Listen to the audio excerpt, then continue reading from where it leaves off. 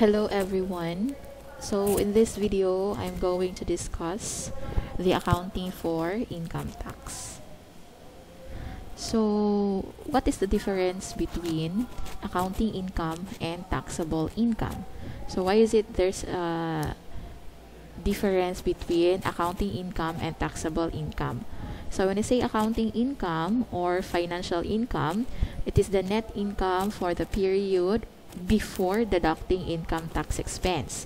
And this is the income appearing on the traditional income statement and computed in accordance with accounting standards.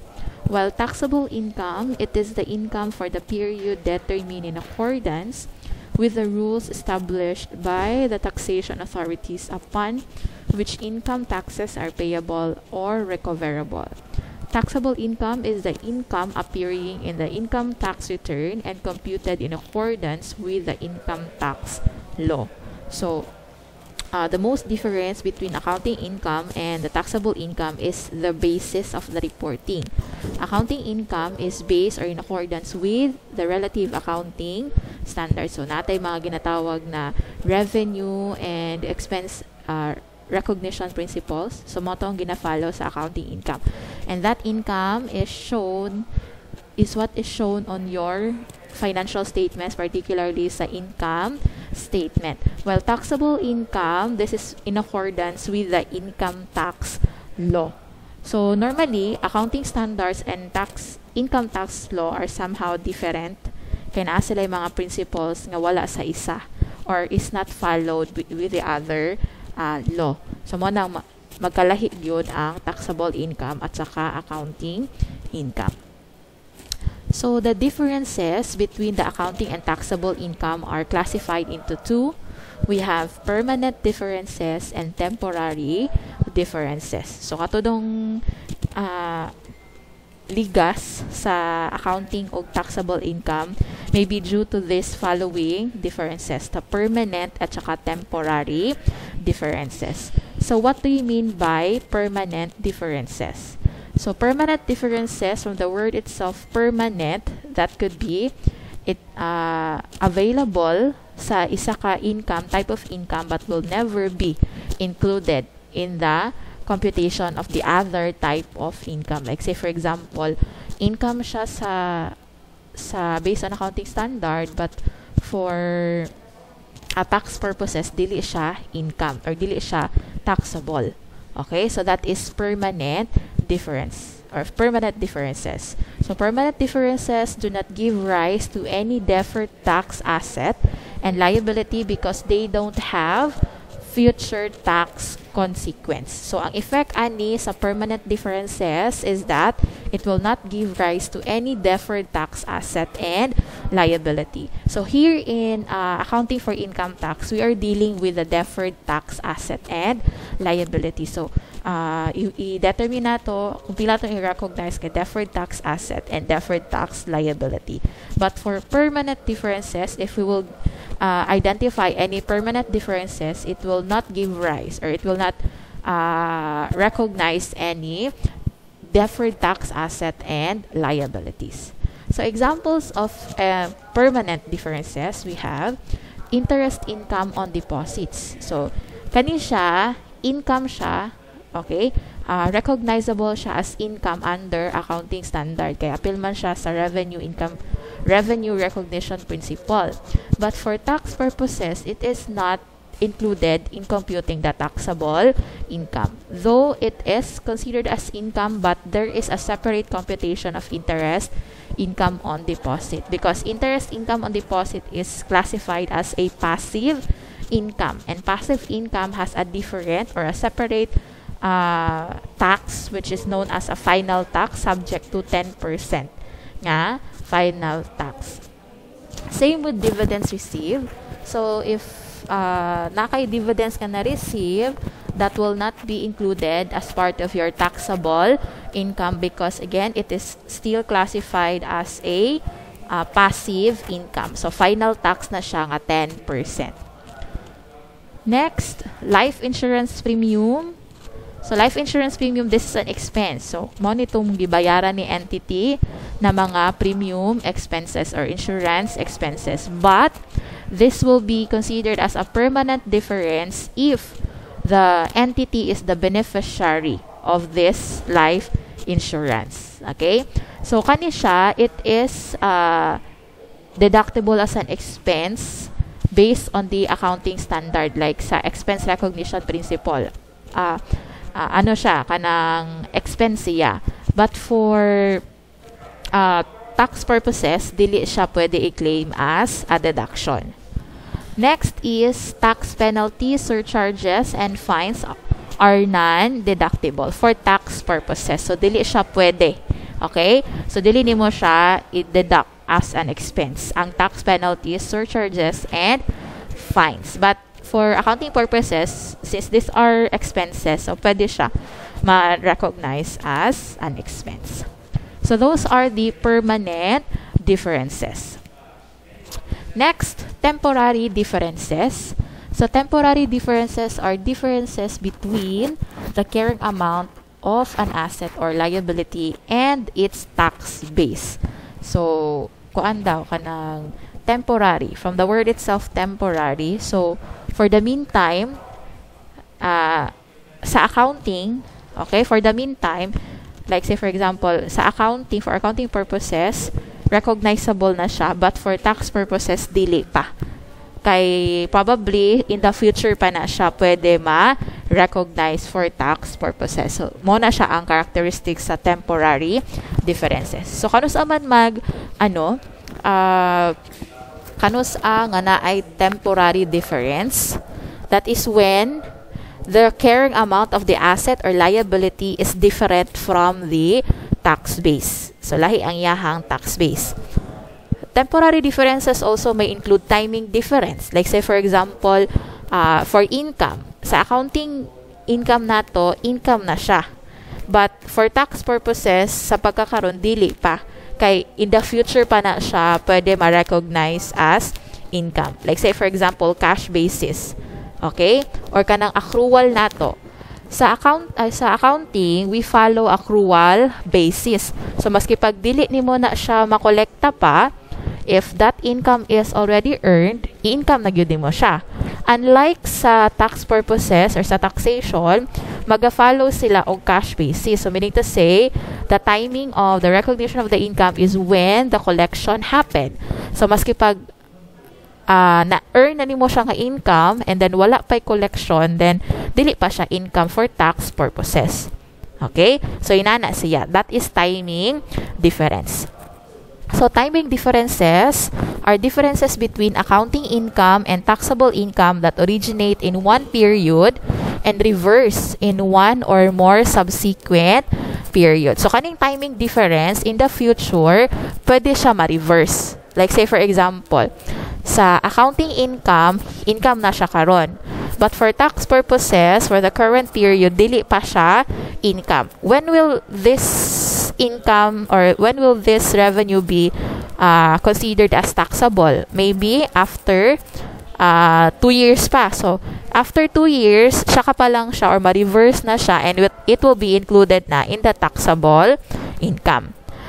Timing differences are items of income and expenses which are included in both accounting income and taxable income but at different time periods. So, this is the difference between a temporary difference at saka permanent difference. Kaya ang temporary difference, included siya as part of the accounting income and taxable income but, okay, naay but, dili lang sila pareha og period. Dili lang sila pareha og time period.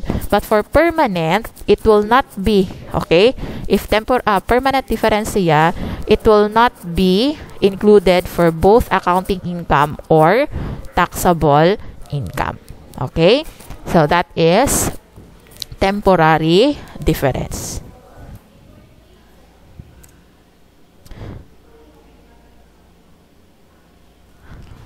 Okay, so these are the different kinds of temporary differences. We have taxable temporary difference and deductible temporary difference. And each one of them may result into a deferred tax asset or a liability. So taxable temporary difference is a temporary difference that will result into a future taxable amount. So meaning to say, in the current year, it is not yet taxable, but in the future may be taxable. So that's the meaning of future taxable amount. And therefore, there will be this will result into a deferred tax liability. Why? It's because taxable man siya in the future. So in the future, there will be a liability that the entity will pay taxes on that. Okay, so that's why deferred tax liability siya. When we say deductible temporary difference, it is a temporary difference that will result into a future deductible amount in determining taxable income of future periods. So when you say future deductible amount, in the future, pwede siya ma-deduct or pwede siya ma-consider as expense, okay? Expense in computing your taxable income in the future.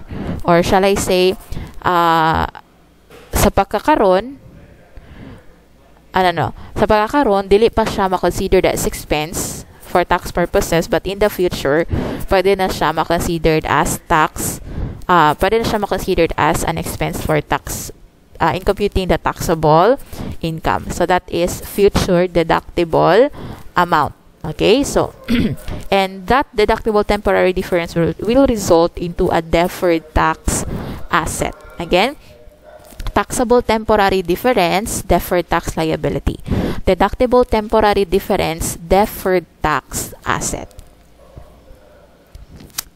Okay, so let's have first the deferred tax liability.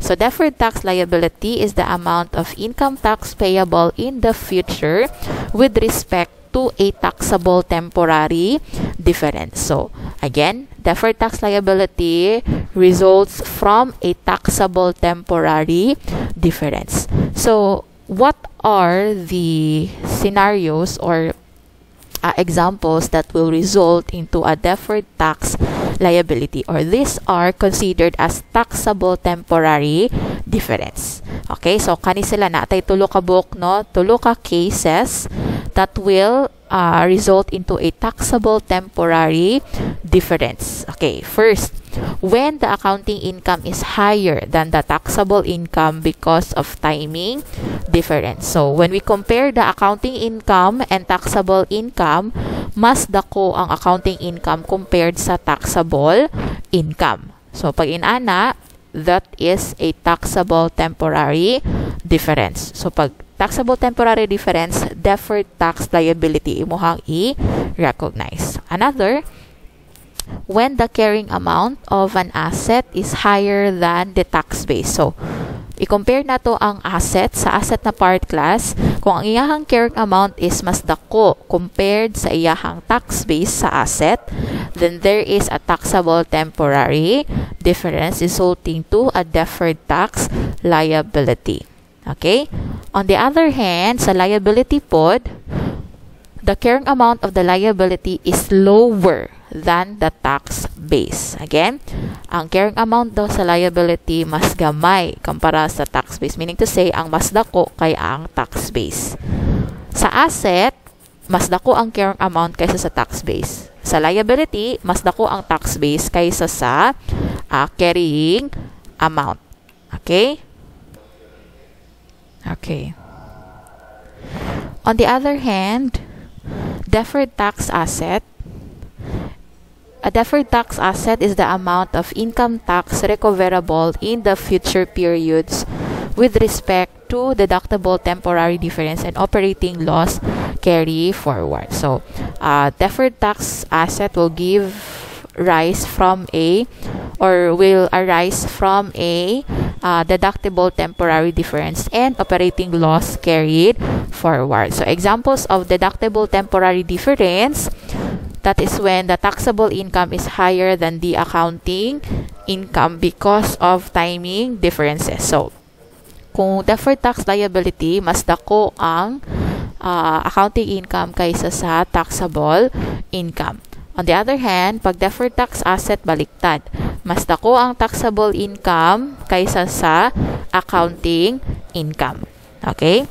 Another, for the asset, karon mas dako ang tax base sa asset compared to carrying amount. For liability, mas gamay ang tax base sa liability compared sa carrying amount. So with these cases, it will result into a deferred tax asset. Okay? So i-take note ninyo na siya, ha? Okay. So darita, kanus aman ang accounting income higher than the taxable income that will result into a deferred tax liability. So, accounting income will be higher than the taxable income when there are revenues and gains that are included in the accounting income in the current period but are taxable in the future period. Okay, example, kanang mga accrued income nato. So, accrued income sa accounting, it is already recognized as income even if wala pay collection. But at some point, sa taxable or for taxation purposes, dili niya or wala siya gina-recognize nga receivable or wala siya gina-recognize nga accrued income kay tungod cash basis man kasagaran si taxation. So, ang kay taxation, since wala pa may collection nga nahitabo sa kanang accrued income nimo, so dilipad siya taxable for the current period but could be taxable in the future period kung kanus makolekta ang katong accrued income. Same with expenses and losses. Expenses and losses are deductible for tax purposes in the current period but deductible siya for accounting purposes in the future period. So for accounting, diba, we follow accrual basis. So for expenses, we'll only recognize expenses when incurred regardless of when paid. So basta kung ma-incur na ni mga expenses, expense na siya, deductible na siya as expense. But for tax purposes, dili pa siya, at some point, dili pa siya ma-deductible sa imong taxable income pag walay payment. Okay? So for tax purposes, dili pa siya ano pa siya kanang tawag ani? Baliktad siya, class. Example ani is prepaid expenses. Okay, for prepaid expenses, class. Ang prepaid expenses, that is collection in advance, 'di ba? Payment in advance. Nagbayad ka una before ni mo na incur ang expenses. For tax purposes, deductible na siya, na minus na siya as tax expense. But for accounting, dili pa siya deductible kay wala pa man nimo na incur ang katong prepaid expenses. And with that, mas dako gyud ang imuhang accounting income kaysa sa taxable income. Tama ba? Okay, tama. Kay mas gamay man ang imuhang expense sa accounting compared sa tax expense.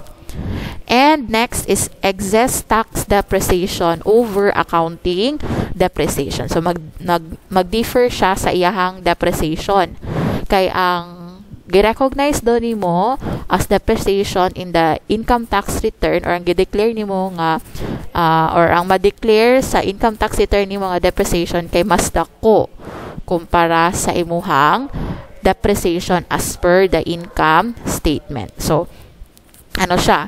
Again, mas dako ang imuhang tax depreciation kaysa sa accounting depreciation, or somehow we call this class as excess tax depreciation. So pag maingon gyud siya excess tax depreciation, nagpasabot ana mas dako ang tax depreciation kaysa sa accounting depreciation. So with this items, class, it will result into accounting income higher than taxable income. And therefore, deferred tax liability siya. Next, when will be the taxable income higher than the accounting income? Or it will result into a deferred tax asset. So first item, revenues and gains are included in the taxable income of the current period but are included in the accounting income of the future period. Best example ani is ang kanang deferred revenue nato or kanang mga pre-collections gani. For tax purposes, cash basis man, 'di ba? Ang kanang pre-collection na kolekta na nimo siya pero wala pa nimo siya na earn. For accounting, since accrual basis man ta, dili pa na siya income. Tama? Ma-income lang na siya pag ma-earn na nimo ang katong deferred revenue. But for tax purposes, kung kanusa nimo siya gikolekta, okay? Kung kanusa nimo siya na-kolekta, dito nimo siya i-recognize as taxable income. So, katong deferred revenue, ma-income na siya sa taxable but not yet on the accounting income. Okay? For expenses and losses, these are deducted from the accounting income in the current period but are deductible for tax purposes in the future period. Example, kaning mga accrued expenses nato. So, di ba, pag accrued expenses, these are expenses that are already incurred but not yet paid. So, dira kita magbase for accounting purposes. So, pag na-incur na nimo expense, automatic, ma-recognize na nimo siya as expense sa accounting. Pero, sa taxation, okay, sa taxation, dira pa siya ma-expense pag mabayaran na siya. So, say for example, in the future pa siya mabayaran, therefore, in the future pa po siya ma-claim as expenses. Okay, for tax purposes.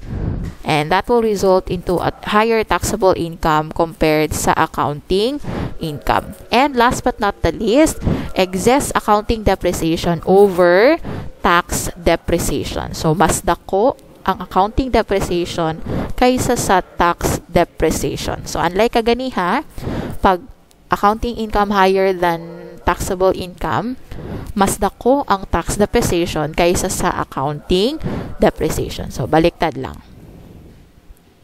Okay? Next. So, recognition of deferred tax liability. So, if we have future taxable differences, okay, kato mga taxable temporary differences, again, there will be a deferred tax liability. So, a deferred tax liability shall be recognized for all taxable temporary differences except for goodwill resulting from a business combination, initial recognition of asset and liability, undistributed profit of subsidiary, associate, or joint venture. So, tanang mga taxable temporary differences except for this mentioned items shall be recognized with a deferred tax liability. Next, recognition of deferred tax asset.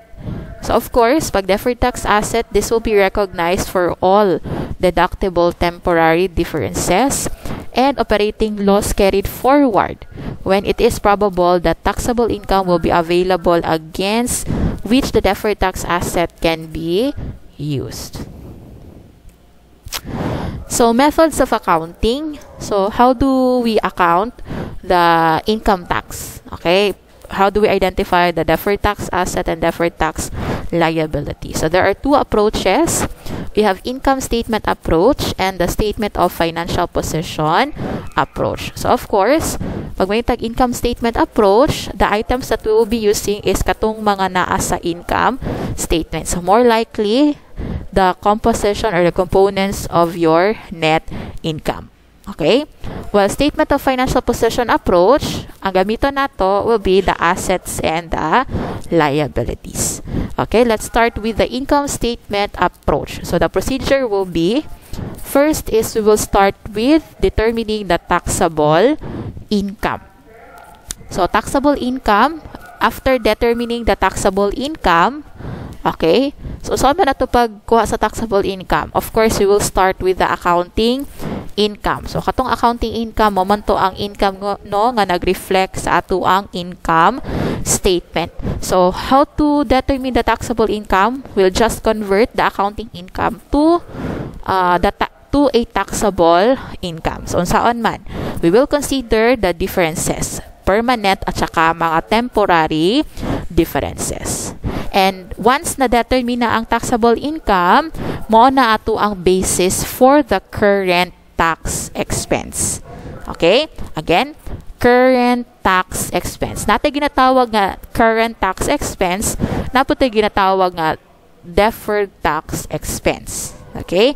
Kanang deferred tax expense mo na tong derived from your temporary differences. While kanang current tax expense, that is derived from your taxable income. Natay tulo ka buok diri as mga class na tulo ka klase nga tax expense: current tax expense, deferred tax expense, at saka total tax expense. Okay?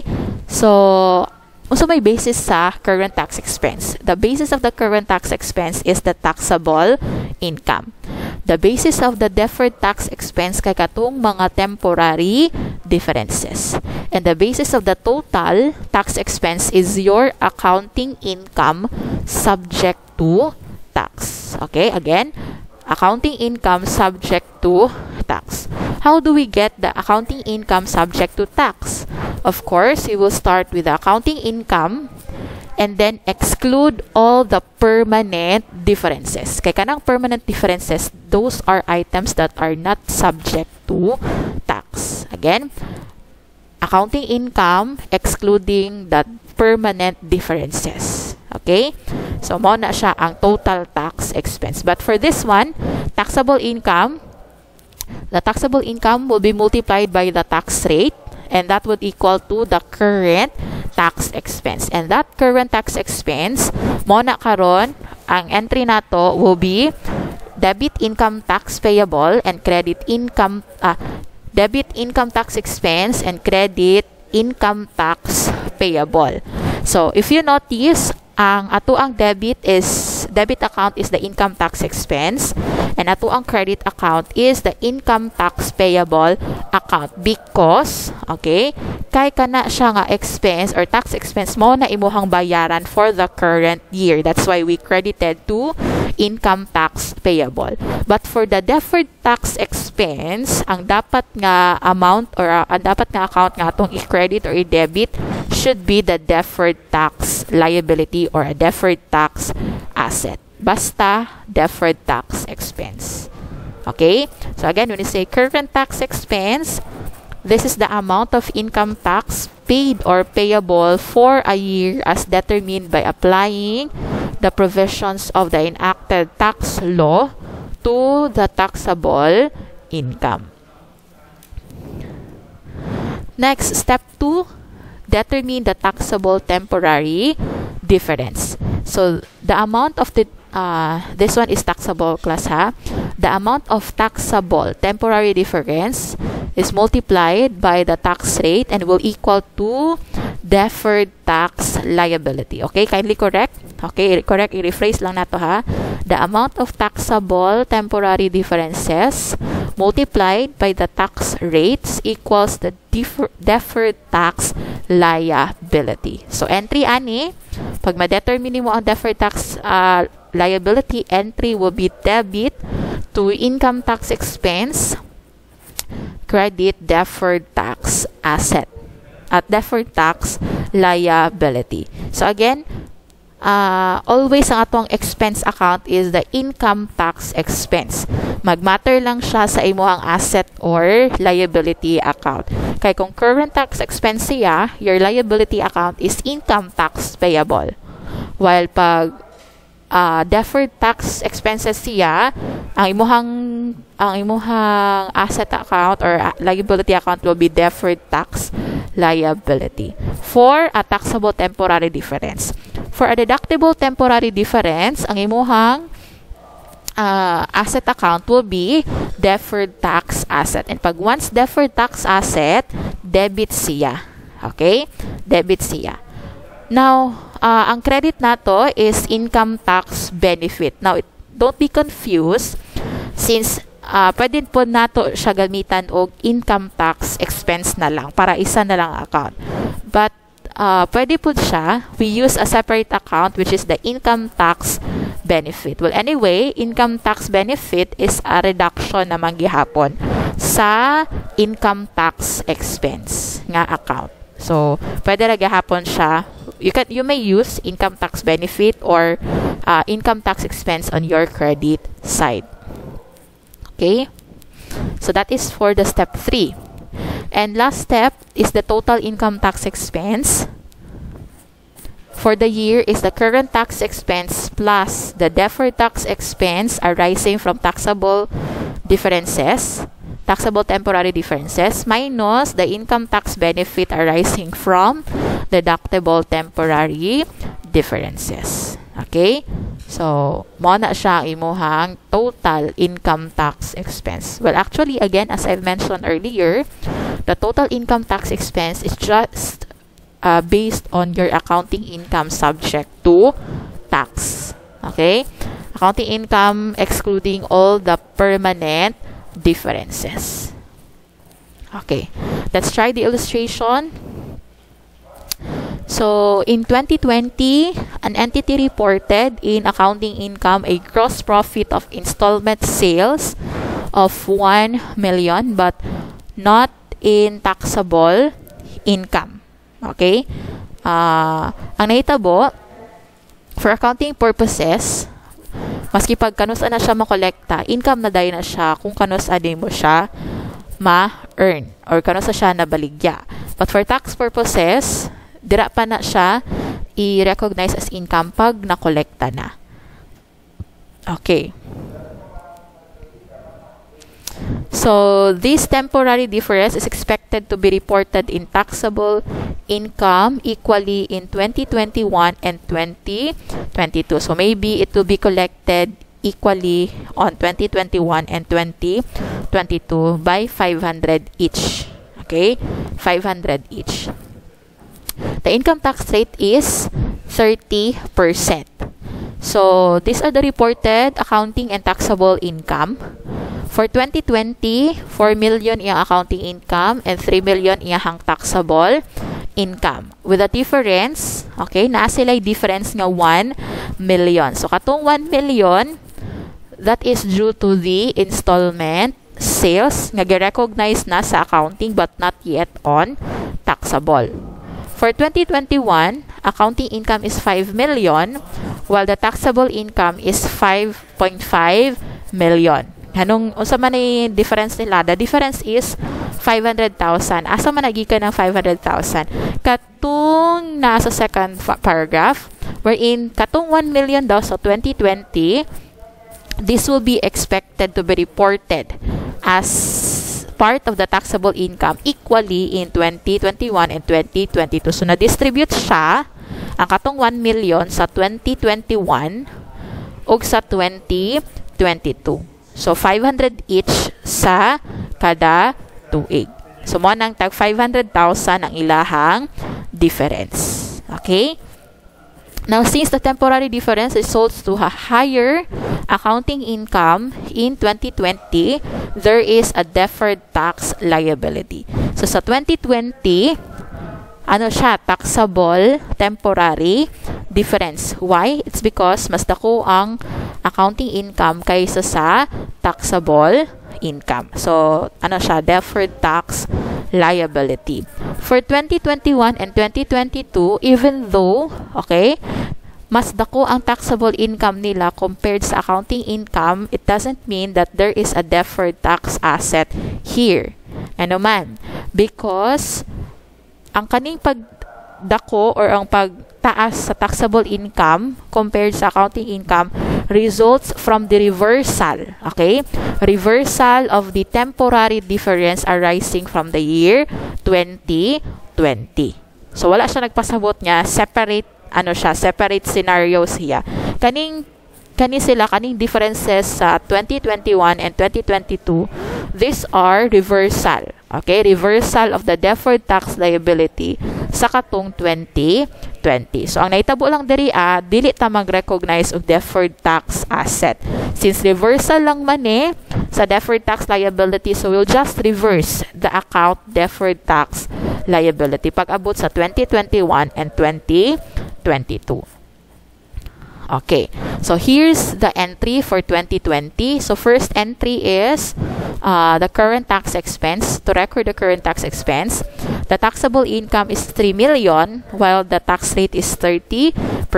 Therefore, the current tax expense is 900,000. So, entry na to, debit income tax expense and credit income tax payable for 900,000.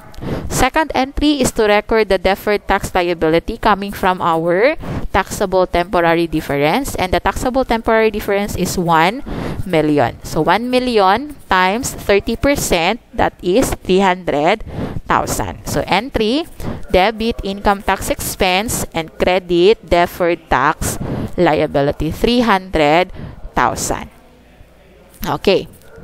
Now, to get the total tax expense, okay, diba? The formula for the total tax expense, that is current tax expense plus deferred tax expense arising from taxable temporary difference minus the deferred tax income tax benefit arising from the deductible temporary difference. So here, naatay current tax expense 900,000, i-add na to ang deferred tax liability 300,000 for a total of 1.2 million. So the total tax expense is 1.2 million. Or another way is by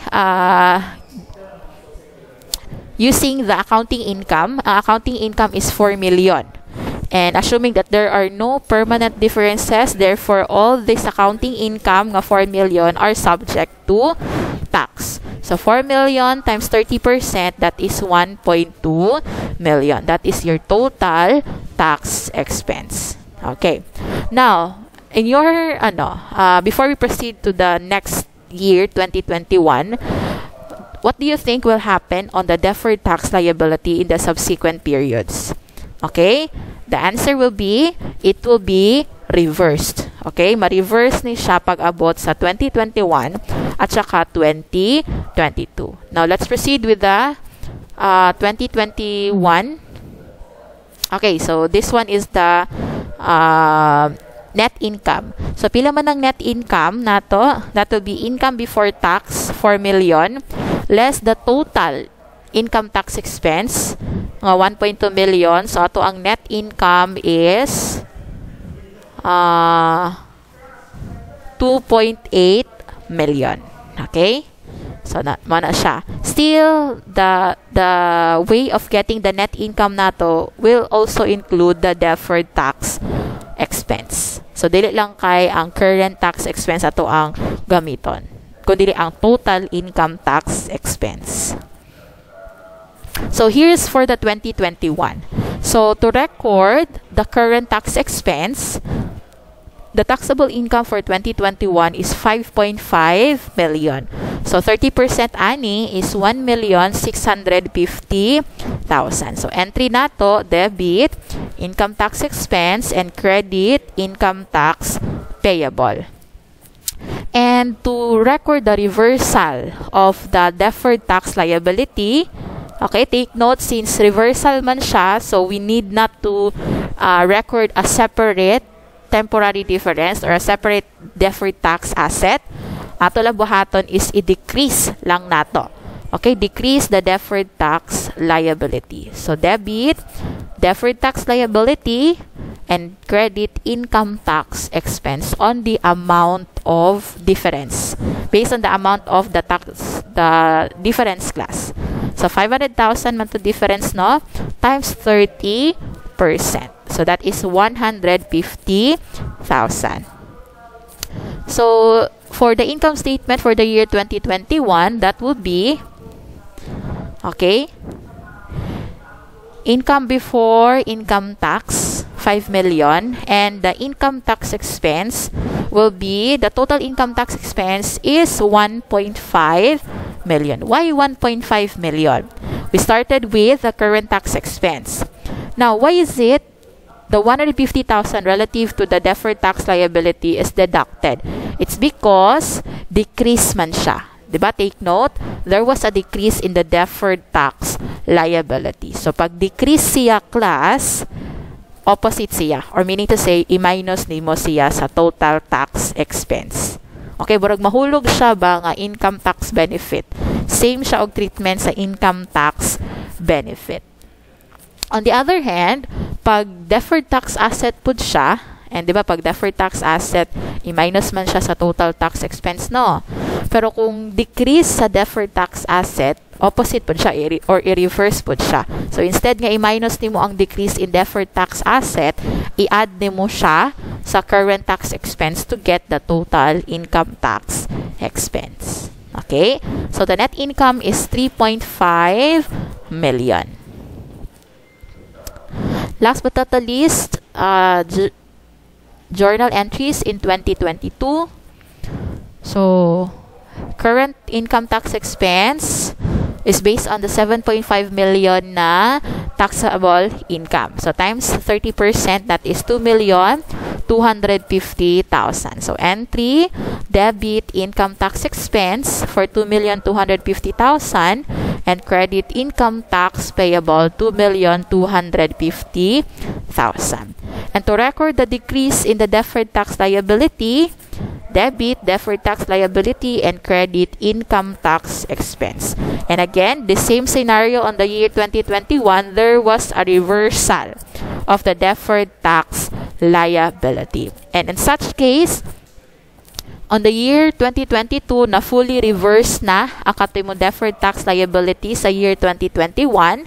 At the end of 2022, the balance of your deferred tax liability will become 0. Okay, again, it was fully reversed. Okay, the taxable temporary difference last 2020 was fully reversed for the year 2022.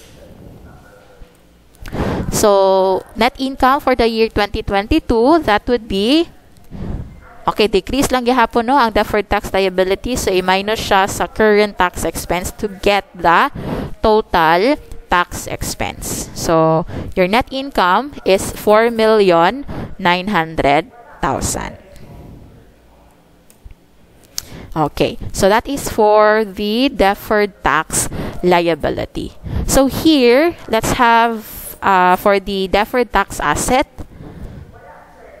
So here, sa 2020, mas dako iyahang taxable income kaysa sa accounting income subject to tax. And therefore, it will result into a tax deductible temporary difference, thus naatay deferred tax asset. Okay? So, accounting income is 5 million, taxable income is 5.6 million for the year 2020. So, kani daw siyang difference ng 600,000 will be reported in the accounting, okay, as per accounting class, sa 2021 lang. Okay, so ma-reverse siya sa 2021. That's why accounting income sa 2021 becomes higher than the taxable income. And again, even though that the accounting income here is higher than the taxable income, it will not result into a deferred tax liability. Instead, reversal lang sa deferred tax asset. Okay? So, same situation lang gihapon, no? Same procedure. You compute for the current tax expense and the deferred tax asset. Okay? So, kana siya.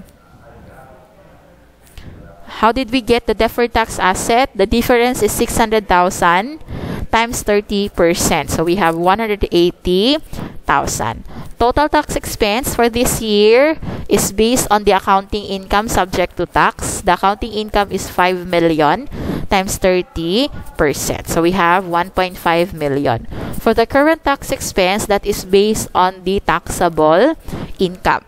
So, 5.6 times 30%, that is 1,680,000. So this is how we get the net income. But for this case, we use income tax benefit as our credit. But again, as I've mentioned earlier, pwede ra isa lang ka-account atong gamiton, which is the income tax expense. And of course, the effect of this will be decrease siya sa income tax or reduction siya sa imuhang income tax expense. So when we compute the net income, again, income tax benefit as as the formula for the total tax expense, that will be a deduction from the current tax expense. Ang imuhang income tax benefit. Okay, pag abot sa 2021, the same procedure will have the current tax expense based on the taxable income. 6,400,000 times 30%, that is 1,920,000. And the reversal of the deductible temporary difference will decrease the deferred tax asset. So 600,000 man to, no, times 30%, there is a decrease by 180,000. So we will use income tax expense or the income tax benefit and credit deferred tax asset. So in effect, in getting the net income, kabaliktaran pud, no, kung ang deferred tax asset generally, okay, or the income tax benefit will decrease the current tax expense to compute for the total income tax expense. Pag na ay decrease in the deferred tax asset, addition siya. Okay? Dugang siya sa imuhang or i-add siya sa imuhang current tax expense in getting the total tax expense. So therefore, the total tax expense is 2.1 million. Thus, the net income is 4.9 million. Okay, so this one is illustration, combination of deferred tax liability and deferred tax asset. Okay, so kuan na yung mga taxable temporary difference o deductible temporary difference. Okay?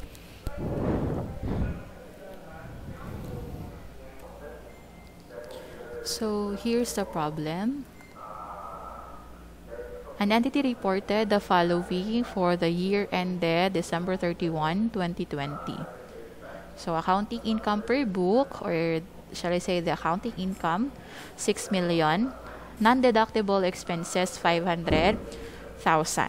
And non-taxable revenue is 300,000. So sabi pasabot aning non-deductible and non-taxable. So this what we call permanent differences. So mo ni sila mga permanent differences. Kay kaning non-deductible, these are for tax purposes, it will not be claimed as deductible expense.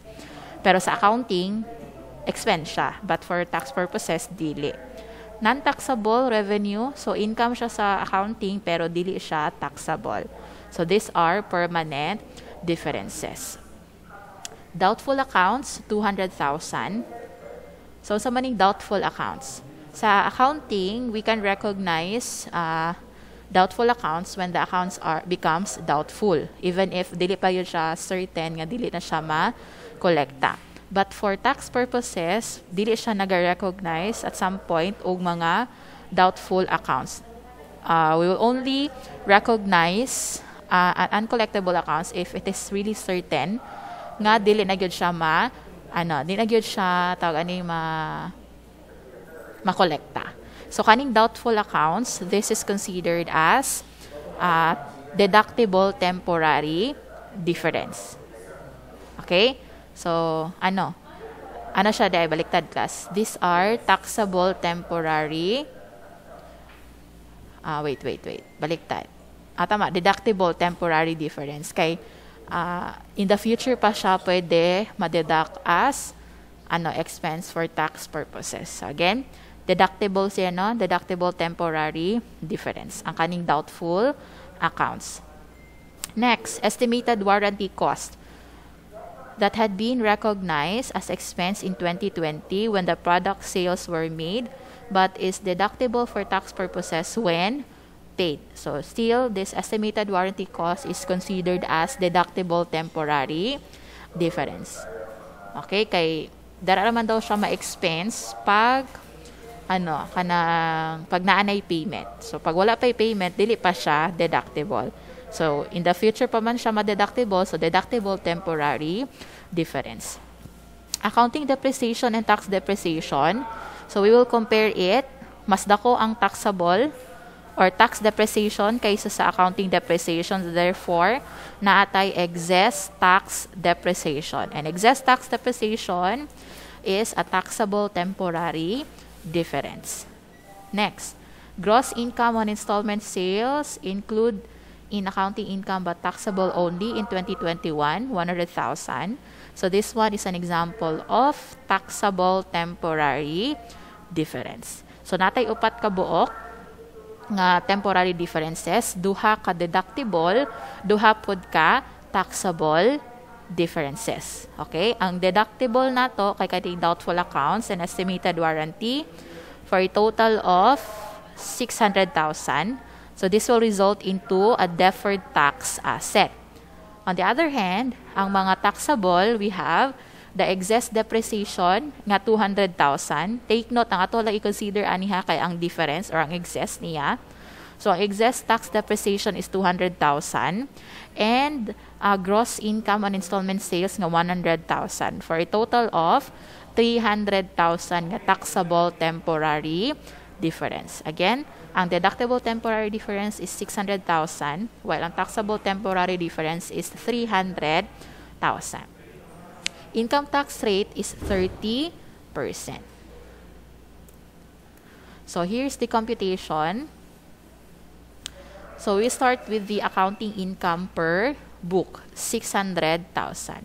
And then exclude all the permanent differences.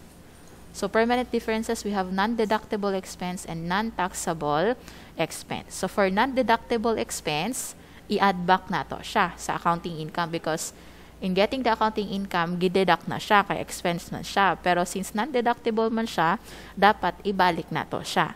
So, plus 500,000 nga non-deductible expense, add minus non-taxable revenue. So, ang atuang accounting income subject to tax is 6,200,000. Again, after considering the permanent differences, the accounting income subject to tax is 6,200,000. Now, we will proceed with the temporary differences. So, how do we treat the deductible temporary differences? So, ang deductible temporary differences should be added back sa accounting income subject to tax if we will get the taxable income. Take note, atong objective karon is to get the taxable income. Kaya diba, ang kaning mga expenses, kaning mga deductible temporary expenses, these are deducted already as an expense in getting the accounting income. But, dili pa siya pwede sa taxable income. So, how to adjust? I-add back nato sila. Okay? I-add back kaning mga deductible temporary differences. On the other hand, taxable temporary differences should be deducted. Nga naman, because these taxable temporary differences are already included in the accounting income, na income na siya, but not yet. Okay? Dili pa siya pwede appeal sa taxable income. So, i-minus nato sila ang mga taxable temporary differences. Now, after considering the temporary differences, the taxable income is 6.5 million. So, 6.5 million ang ato ang taxable temporary differences. Now, we will compute for the current tax expense, the deferred tax asset, and the deferred tax liability. The current tax expense will be based on this taxable income, 6.5 million. Okay? While ang atuang deferred tax asset will be based on this deductible temporary differences. And deferred tax liability will be based on this taxable temporary differences. Okay. So again, permanent differences do not give rise to any deferred tax asset and deferred tax liability. Okay, so the income tax expense for the current portion, taxable income times 30% nga tax rate. So our current tax expense is 1,900,000 950,000. So entry ani, debit income tax expense and credit income tax payable. So 1950. To record the deferred tax asset, the total deductible temporary difference is 600,000 times 30%. So therefore, the deferred tax asset is 180,000. So entry to record, debit, deferred tax asset and credit income tax benefit, 180,000. To record the deferred tax liability, the total taxable temporary difference is 300,000 times 30%. The deferred tax liability is 90,000. So entry, debit income tax expense for 90,000 and credit deferred tax liability 90,000. So since this is deferred tax liability, we used income tax expense. Earlier, for the deferred tax asset, we used income tax benefit. So to compute for the net income, so this is the income before income tax. This is the accounting income. Okay? Money ang accounting income, no? 6 million minus the total income tax expense. So the total income tax expense is computed as current tax expense nga 1,950 based on the taxable income less the income tax benefit based on the deferred tax asset plus the deferred tax expense based on the deferred tax liability for a total of 1,860,000. So, mo na ito i-minus sa atong accounting income. Therefore, we have net income of 4,140,000. Another way to compute for the total income tax expense is by using the accounting income subject to tax. That is 6,200,000. Diba? As we computed, this is our accounting income subject to tax, 6,200,000 times 30%. That is your total income tax expense nga 1,860,000. The same lang na sila og result. Okay? So that is for the income statement approach.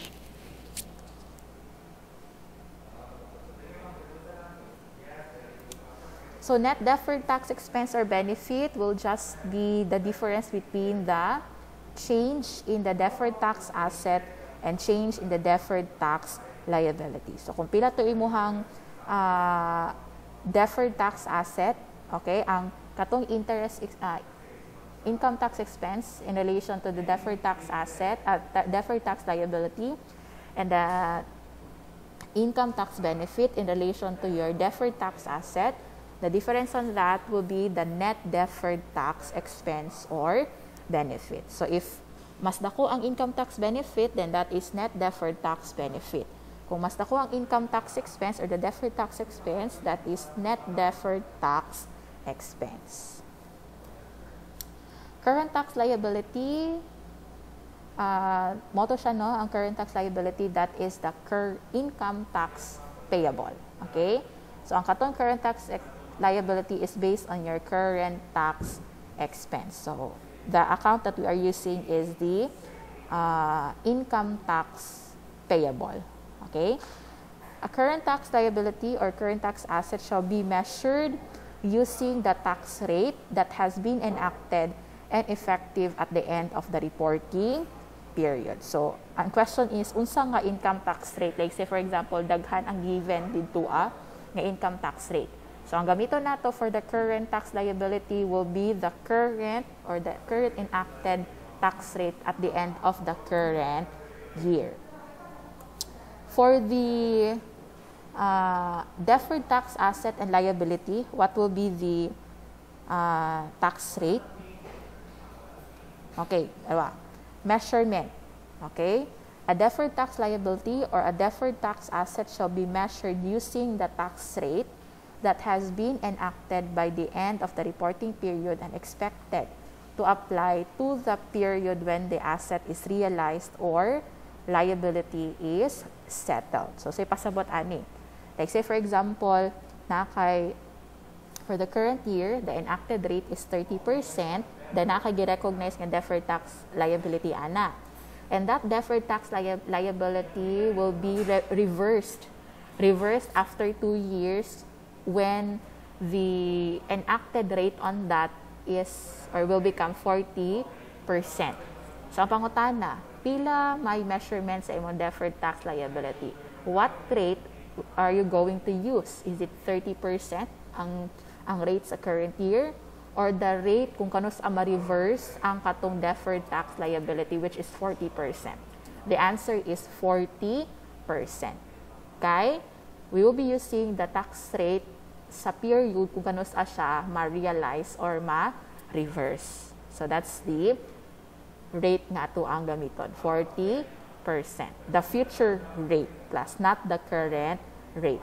Current rate atong gamiton if we are getting the current tax expense or the income tax payable. Pero pag deferred tax liability or asset, we will be using the future rate. Okay? So, that's it.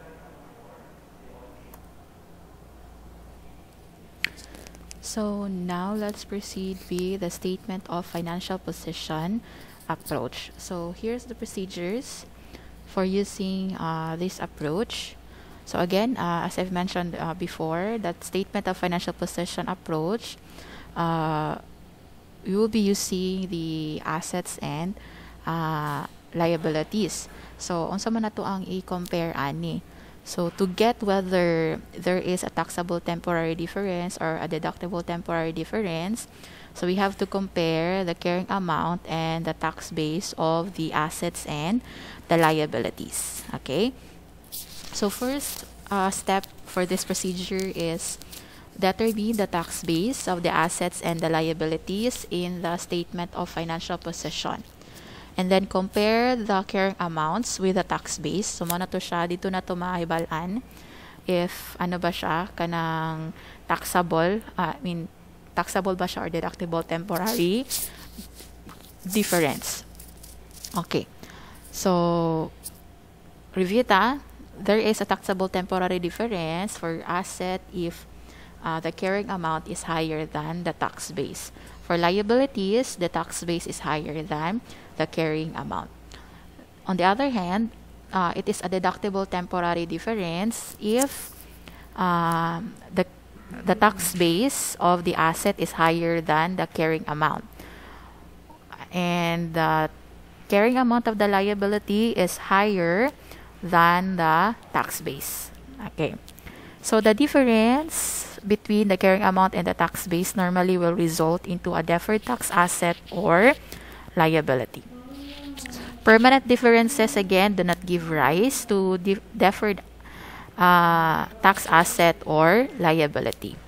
Then whatever the differences, katong mga temporary differences na to class or differences, except the permanent differences, we will apply the tax rate. Okay, so i-multiply lang nato tong difference niya, temporary difference by the tax rate. Now, determine the beginning and ending balance of deferred tax asset or liability. And recognize the net change between the beginning and ending balance of the deferred tax asset or liability. Now, the fifth step or kaning number 5 class, ang result ani, okay? Ang result ani will become the ending balance of your deferred tax asset or deferred tax liability. 'Di ba? Ang rate ani kay i-multiply nato sa temporary difference nga that will result from the difference between the carrying amount and the tax base. So whatever the difference of the carrying amount and tax base of your asset or liability will be multiplied with the tax rate. So kung sa mga ganitong product niya, that will be the ending balance of either deferred tax asset or liability. So this is the difference between the statement of financial position and income statement approach. Kaysa income statement approach, katong given, okay? Katong given na mga temporary at saka deductible taxable and deductible temporary differences, if we multiply it by the tax rate, mao to ang iyahang tax expense. Okay? That will be the tax expense, or the result will become the tax expense. Diretso na siya report sa income statement. But here, sa statement of financial position approach, ang ma-derive nato nga product, if we multiply the tax rate by the difference between the carrying amount and the tax base, will be the ending balance. Okay? The ending balance of the deferred tax asset or liability, and not yet the tax expense. Now, how do we get the tax expense here? So, the tax expense or the tax benefit will be the difference between the beginning and ending balances of your deferred tax asset or liability. Again, the income tax expense or benefit is the difference between the beginning and ending balance of your deferred tax asset or liability. So whatever the change in the beginning and ending, we will recognize the net change between the beginning and ending balance of your deferred tax asset or liability as the income tax expense or benefit. Okay? Again, sa income statement approach, ang makuha nato dito, the product that we will be getting will be directly the income tax expense. But here, sa statement of financial position approach, ang makuha pa nato diri is the ending balance. The change in the beginning and ending balance will be the income tax expense or benefit. Okay? So let's try. So this is a comprehensive illustration. On December 31, 2020, the accounts of Easy Company have the same basis for accounting and tax purposes, except for the following items. For computer software, ang iyahang carrying amount is 4 million, while the tax base is 0. So, naay difference nga 4 million. Building, ang iyahang carrying amount is 47,500,000 versus ang tax base nga 45 million. 2.5 million nga difference. So, both items, asset man sila, no? And based on the comparison nato, mas dako ang ilahang carrying amount kumpara sa tax base. So, therefore, the differences here will be considered as taxable temporary difference. Okay? So, it will result into a deferred tax liability. So, total taxable temporary difference is 6.5 million. Thus, if we multiply this one by the tax rate nga 30%, the ending balance of the deferred tax liability is 1,950,000. Now, how much will be the income tax expense here? So, we'll just compare this one, the ending balance nga 1,950,000 by the beginning balance. But here, in this case, wala tay beginning. Assuming that the beginning balance of the deferred tax liability is 0. Therefore, there is an increase. Okay? Increase in deferred tax liability by 1,950,000. And since increase man siya, increase in deferred tax liability is an income tax expense.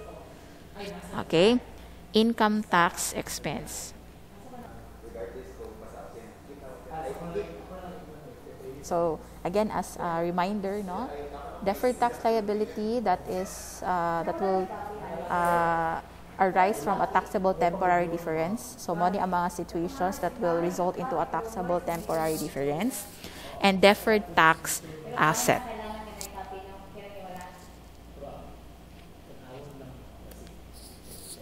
So, journal entry natin will be, first is to record. Okay, ang same lang gihapon class, ang ato ang i-record are the following.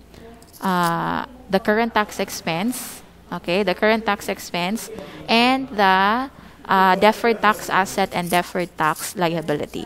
So, ang current tax expense will be, again, as I've mentioned, will be the change of the beginning and ending balance of your deferred tax asset and liability.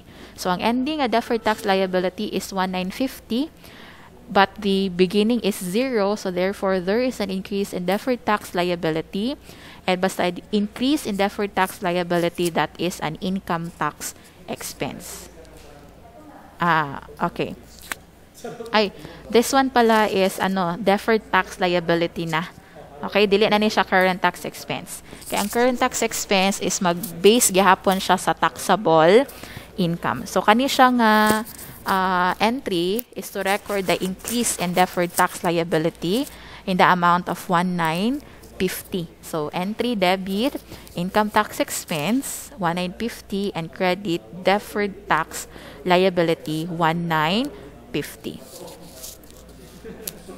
So computation of the taxable income, assuming that if the pre-tax accounting income for 2020 is 10 million, okay, assumption is 10 million daw ang accounting income, the taxable income is computed as, so pre-tax accounting income 10 million, and then deduct the taxable temporary differences, computer software, entirely expense in 2020.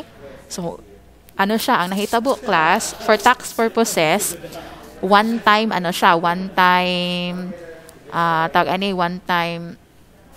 expense siya. Okay? Or expense outright siya for tax purposes. So, dapat 5 million lang 5 million diretso ang imuhang i-expense. But for accounting purposes, since computer software cost is capitalized, at the time na na-incur nimo siya, that computer software cost will be amortized over the useful life niya. So, ang yang useful life is 5 years. So, naatay annual amortization nga 1 million. So, in getting the accounting income, ang expense lang nato in relation to the computer software is only 1 million for the year 2020. But for tax purposes, 5 million dapat imuhang expense. So, to get the taxable income, dapat dungaga nato ang expense nato by 4 million. Again, ang nahitabo, sa accounting, 1 million lang yung i-expense. But for tax purposes, dapat 5 million. So, di ba, ang ato ang objective is to get the taxable income.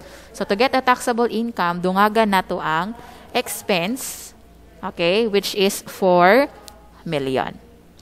Then, excess tax depreciation. So, mas dako ang tax depreciation kaysa sa accounting depreciation.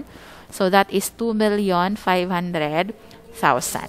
So, taxable income is 3,500,000. Therefore, the current tax expense times 30% is 1,050,000. So, entry to record the current tax expense, we have debit income tax expense, 1,050,000, and credit income tax payable, 1,050,000.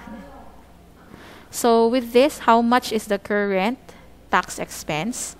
So, ang current tax expense natin will be 1,050,000 plus the deferred tax liability nga 1,950,000 for a total of 3 million. Is it correct? 3 million na? Or, how do we get shortcut to get the total income tax expense?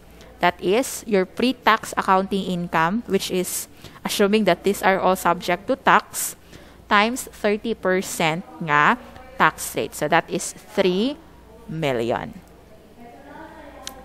So, this is, again, the total tax expense minus siya sa accounting income nga 10 million. Therefore, the net income is 7 million. So, this is the net income for the year 2020. On the following year, pagka-year 2021 daw, so mo na ni siyang nahitabo sa Statement of Financial Position, nagihapon ang computer software, building, and then there's an additional here, the accrued liability. As to its carrying amount, different gihapon siya sa tax base. So, ang carrying amount for the computer software is 3 million, while the tax base is 0. Okay? Why 0? It's because Again, ang computer software, dili siya i-capitalize. Expense siya immediately. So there must be no amount or no value on your computer software that will be reported in the asset. Next, building, 45 million ang iyahang carrying amount, while tax base is 40 million. So naay difference nga 5 million. So still, computer software and building is taxable temporary difference. But for this liability, accrued liability, mas dako man ang carrying amount kaysa sa tax base. So na siya difference nga 2 million. And this one is an example of a deductible temporary difference. So there will be, again, it will result into a deferred tax asset. Kaning duha, deferred tax liability. Okay? So here's the computation. How much will be, again, the ending balance? So whatever the differences nga to ma-compute ani will represent the ending balance. So total taxable temporary difference is 8 million. I-multiply nato sa 30%, the result is 2.4 million. So this 2.4 million is your ending balance. Okay? Ending balance ni siya. Now, if this is the ending balance, the beginning balance for the year 2020 was the ending balance, the beginning balance for the year 2021 is the ending balance of last year's 2020. Okay? So, siya? 1,950. So, from 1,950, nahimo siyang 2,400,000. So, therefore, na ay increase in the deferred tax liability nga 450,000. So, since increased man siya in deferred tax liability, so there is an income tax expense.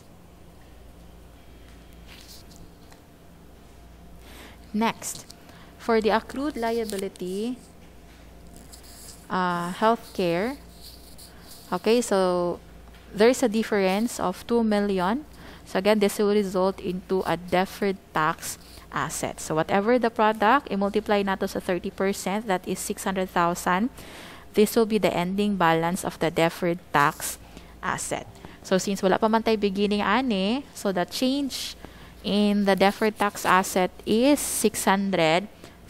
So there is an increase in the deferred tax asset. So if there's an increase in the deferred tax asset, that is considered as an income tax benefit. Okay? So we have here the increase in deferred tax liability is an income tax expense, while the increase in deferred tax asset is an income tax benefit. So what will happen next? So to record this, to record the increase in the deferred tax liability, so entry nato, debit income tax expense, 450,000. Credit deferred tax liability, 450,000. To record the deferred tax asset, debit deferred tax asset, 600,000. And credit deferred tax benefit, 600,000. So computation of taxable income for 2021, assuming that the taxable or the income, accounting income for 2021 is 15 million. So we will convert the accounting income of 15 million into a taxable income. So pre-tax accounting income 15 million, add the reversal of amortization of software cost. What happened to this? In getting the accounting income, you recognize an amortization of the computer software as per accounting. But for tax purposes, wala kay dapat amortization. So since expense man siya, gi-expense nimo siya sa accounting. So to get the taxable income, i-add back nimo ang katong amortization. Kaya again, for taxable income, dili naman ka dapat mag-amortization. Then excess tax depreciation gihapon, this is still a taxable temporary difference, 2,500,000. Kaning 1 million, even though that it was added to the accounting income, it doesn't mean nga ano na siya, deductible temporary difference na siya, but still this is part of the, or this is still in relation to the taxable temporary difference of the computer software. Galing lang nanata sa reversal. Okay? Reversal na ni siya. Mao nang gi-add siya ang 1 million. Then for the healthcare, katong accrued liability, a deductible temporary difference. So gi-add na to siya. Okay, gi-add na to siya sa accounting income, 2 million. Therefore, the taxable income is 15,500,000.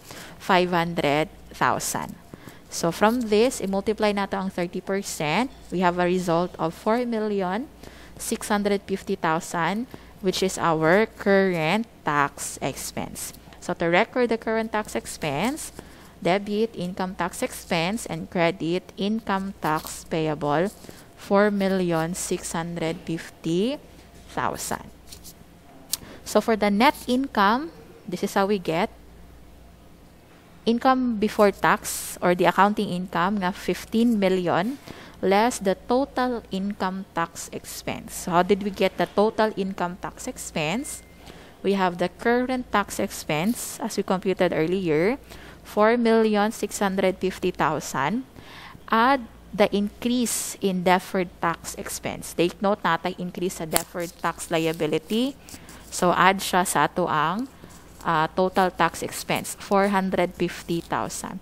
An increase in the deferred tax asset is a deduction from the current tax expense. So manang minus ang 600,000. So therefore, the total income tax expense is 4,500,000.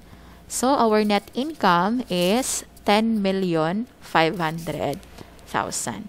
So since kaning kuan, assuming that all 15 million wala siya permanent nga differences, we just multiply the 15 million by the 30%. That is your total income tax expense, which is 4.5 million. Now, to get the net deferred tax benefit or net deferred tax expense, i-compare lang nato ang deferred tax expense o income tax benefit. So we have 450 less 600,000. So we have a difference of 150,000. And since mas dako ang, this is not expense class, rather it is benefit. So since mas dako man ang benefit kaysa sa expense, so we will call this as net deferred tax benefit. Okay? So that's it. So that's all for the accounting for income tax. So in my next video, I will just show to you some problems, okay, with the corresponding solutions. Okay, so thank you so much for watching. Have a good day.